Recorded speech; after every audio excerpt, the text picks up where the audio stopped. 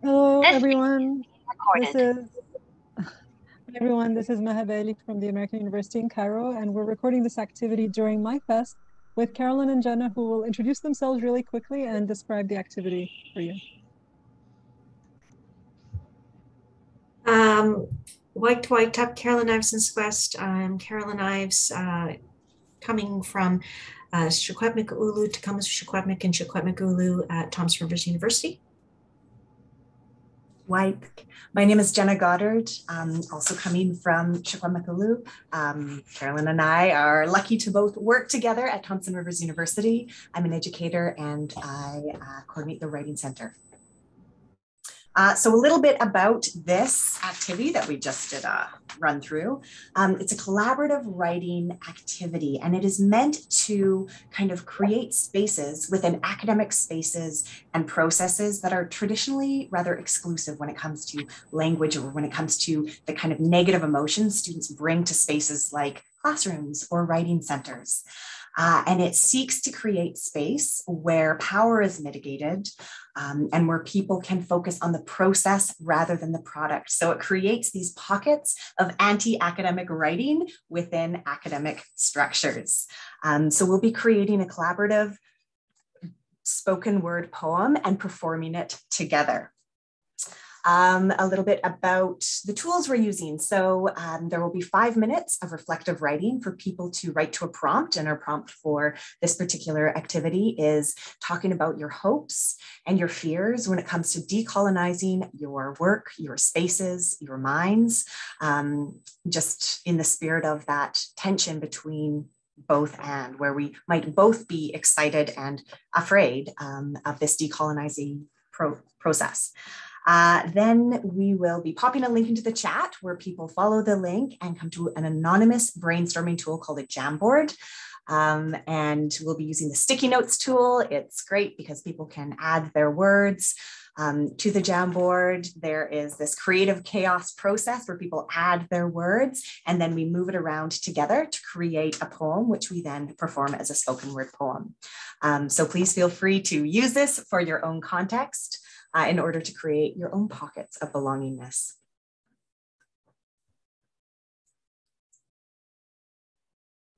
Yeah. And the people here in this room have already had the 5 minutes to brainstorm their hopes and fears on their own and time to post them on the Jamboards. And we said what yellow is for hopes and blue is for fears. And we also had time to reorder them, right? So what are we going to do now? We're going to all read it together. Would you like me to bring the Jamboard back up so people? Yes, please. Yes, please. Great. And so are we going to do the random, or is each person going to read their own? What are we going to do this time around? Let's do random. I think it will be a beautiful poetic reading. Okay.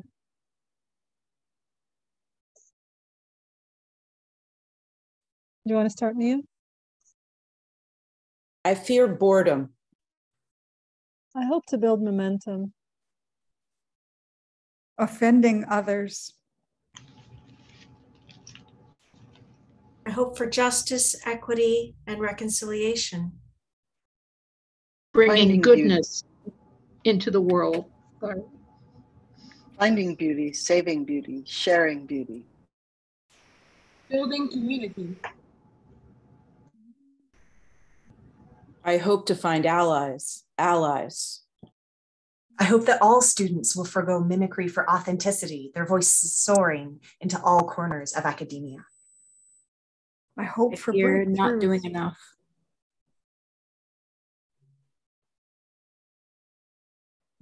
I hope for justice, equity, and reconciliation. Honoring the storytellers of before times. I fear my, oh, go ahead. I fear not doing enough, not giving enough. I fear my own privilege. Whiteness getting in the way. I hope to stimulate change in behaviors to reduce harm, particularly towards oppressed people. Resistance. I fear causing harm. I fear not creating safe psychological space before being experimental. I fear students folding like unhappy origami under the weight of linguistic imperialism. I hope to take action, develop praxis. Learning and growing. I hope for openness to difference. Deepening the divide. Offending or hurting someone. I fear feeling alone. Not doing enough. Push away, hope- not push enough.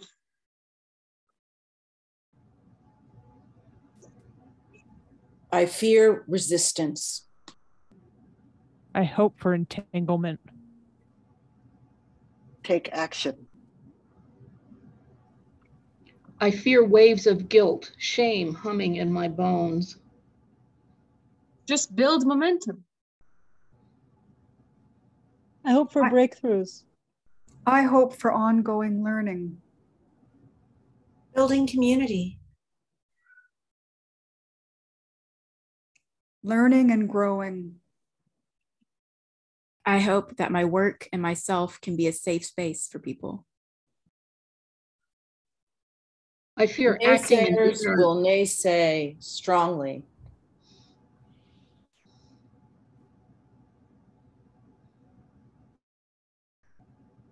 I fear that all the unlearning and relearning I need to do is something I will never be able to catch up to.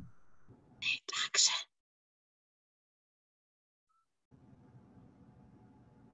Take action. Find allies. Take action. I fear making mistakes that hurt others. I hope for allies. Right-wing politicians. I fear right-wing politicians. I fear being too right-wing threatening. politicians. I fear being too threatening or not threatening enough. I fear not doing enough. I hope that I might tap the universality in my words, and that universality might help bring others to a place of knowing themselves more fully. Develop praxis. I hope for empowerment. We need to conscientize ourselves fully.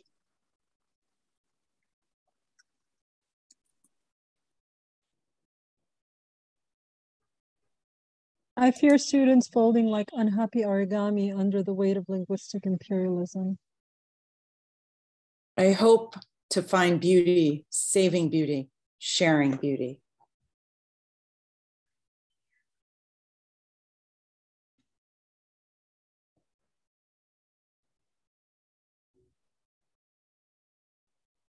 Bringing goodness into the world. I feel like that's a good place to stop. If Yeah, that's all that was right. the end. Bringing goodness into the world. Is it okay if anybody needs to leave because we're coming up on time, please go ahead. But if Carolyn and Jenna and anyone else can stay for like 5 more minutes, I'd love to just reflect on this activity and how we might use it in our classes. Do you have? You bet. 5 minutes? Okay, great. Thank you. We also have one more reflective activity for anyone who's interested after when the time is right. Okay. For anyone who wants to stay. Okay. And yeah, I mean, if you're thinking of doing an activity like this or a workshop like this, it's nice to create that space, both at the beginning for reflection and then afterwards. There's power in speaking words aloud, and sometimes creating a space where people can sit with that and reflect on it is important at the end as well. One of the things I like when we're doing it more randomly, where you're not necessarily reading your own words, is that I think it gives validation when you hear someone repeating your words back to you, and making connections between different parts of what's there. Like sometimes people read 2 in a row or something, and I really found that validating. And I like the repetition as well. Yeah. I also like the layered voices when people are reading and then other people start reading. I don't think that's a mistake. I think that's an echo. And I totally agree. Beautiful.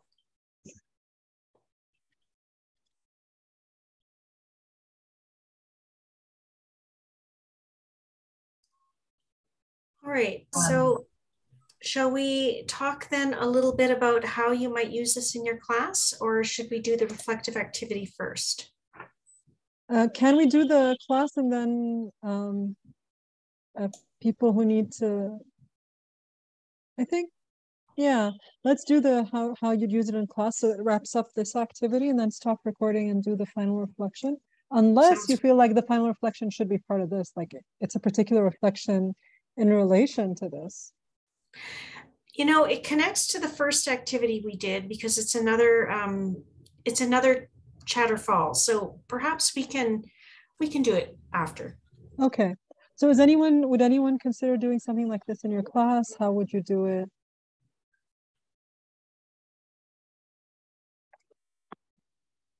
Yeah, I would definitely consider doing this with my students.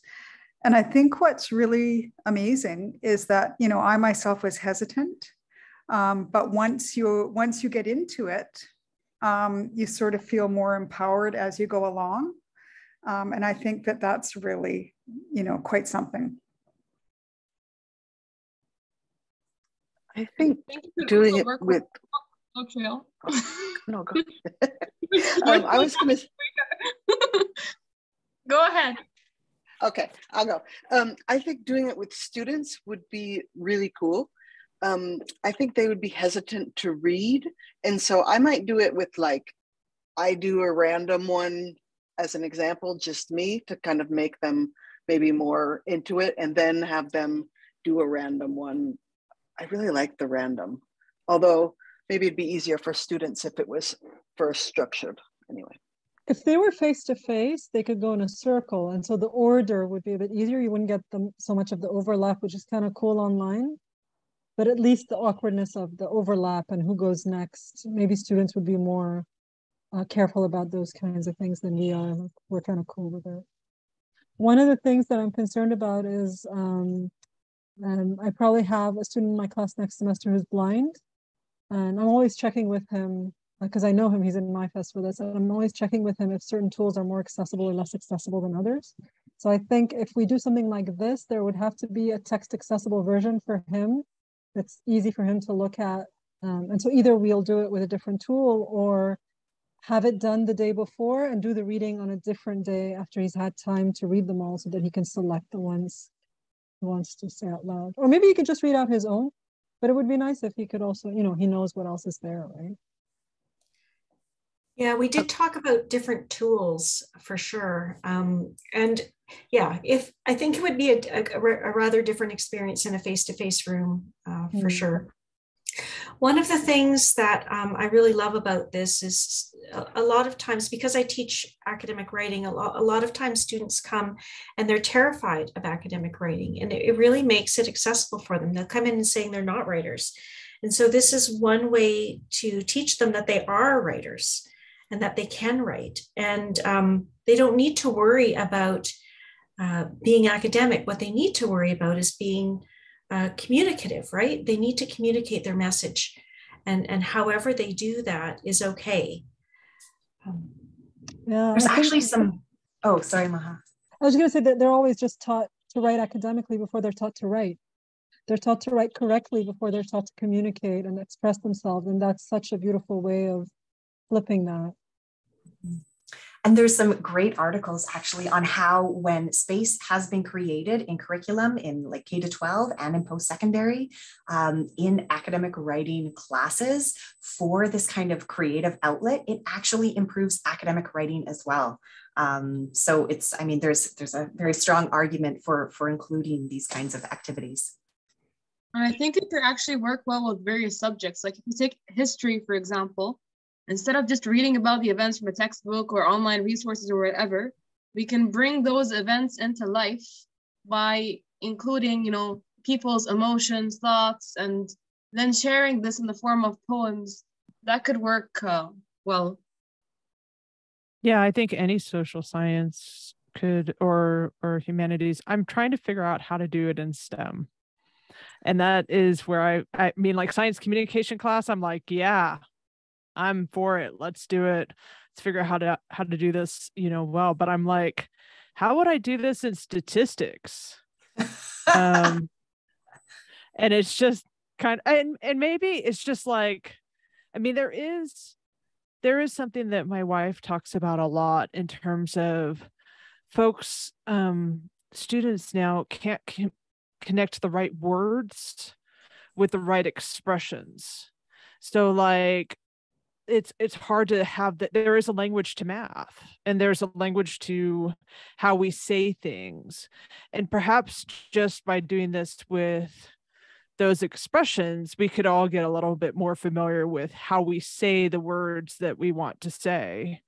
But it's a little less open than the freedom of poetry, right? Because there is a right way to say that. And maybe it's not the only way to say that, but it starts to be a little bit more like, I could see doing it for chemistry history. I could see doing it for like how we talk about statistics in articles. I'm having problems with how I would do that in an intro class. That's where I'm getting stuck. Could you like give, you know how refrigerator poetry that gives you words and you rearrange them? We have a lot of success. Maybe you could give them like the key vocabulary, like the chemistry words. Like pick 4 words about derivatives, awesome. and then let them have the rest of the freedom. I'm thinking that I could do it as an end of the semester thing, but not for like as a wrap up reflection thing. Yeah. Because right now they're TikToking 5 concepts on in the midst of general chemistry 1 or general chemistry 2. So it could be that it goes that direction, but I'm like, I don't know how to do it at the beginning. I'd rather do it to introduce something than to wrap something up, but I can see it as a reflective activity for sure. Those times that you're forced to give an exam, I think that happens to you sometimes and you don't want to do an exam. They can do a hopes and fears about the exam thing. Like a not. Right. I already have a question that is like, I didn't cover something that you really liked, so tell me about it. I inevitably did. Or maybe you could use it to introduce a concept yourself and give your own spoken word poem and then wrap up a class, because I'm just thinking it's a great study technique. It's about people really connecting with the material, making their own concrete examples. I feel like this is something that could be really useful for, reflecting or for studying or for covering concepts in order to, really help students connect with the material and remember it. Ooh, so like, do it as poetry for your concept map. It's like poetry for your study session. And they're going to be like, I didn't take an English class. I took a chemistry class. I'm sure I've seen people do this with rap and hip hop, and that I'm sure I've read about this or seen it at a conference. Yeah. There's all kinds of people doing. Chemists are known for their poetry about chemistry. So it's not that you can't find it on YouTube. It's just how to help students do it, not make them do anything. It could also be really great for kind of breaking the ice when it comes to group projects. You get a group to create their own spoken word poem kind of about people will be feeling vulnerable. That community will be built. So for group work, it could be really useful. I think it could also work with physics, like similar to statistics. Physics includes too many formulas to remember. So they can perhaps, if they put it in the form of a poem with rhyming words in the end, that could help them remember formulas better. I'm going to be thinking about STEM refrigerator poetry all day now. I used to have a chemistry set, by the way, so they exist. That's amazing. I think it would be a great study technique. I also think it's the kind of thing that I know it's not an introductory activity, but it's the kind of thing that when students are preparing for assessments, although you're doing primarily ungrading, aren't you? So maybe this isn't such a thing. I am, but I still have to give exams. I'm still required to give exams. Okay. And I still give them like a cheat sheet. And one of the things that I'm really wondering if we could use this for is how to do the cheat sheet, because they're notoriously horrible about doing really thorough cheat sheets that are kind of like Linus's blanket. That's kind of the way I introduce it. I want you to have this such that if your brain falls out your ear as you walk into the exam, you still know everything that you need to know. Right. Yeah, I was so, thinking it would be the kind of thing that you could do for an activity to help students develop, student developed questions and then get them to answer Yeah, no, I each can other's. totally do that. Yeah, no, that would be amazing. That'd be amazing. But I really want them to, I like the hopes and fears thing. I think that might be a good introductory moment, especially for STEM, because there's a lot of angst that comes in the classroom on those. And it would be good to get it kind of out in the open and be like, everyone has this. It's almost like a goal setting exercise then, if they're thinking and articulating their hopes, which is kind of cool. Okay, so let's stop this recording. Thank you all so much. Thank you for the questions that were difficult that got us thinking further. And I'll stop the recording.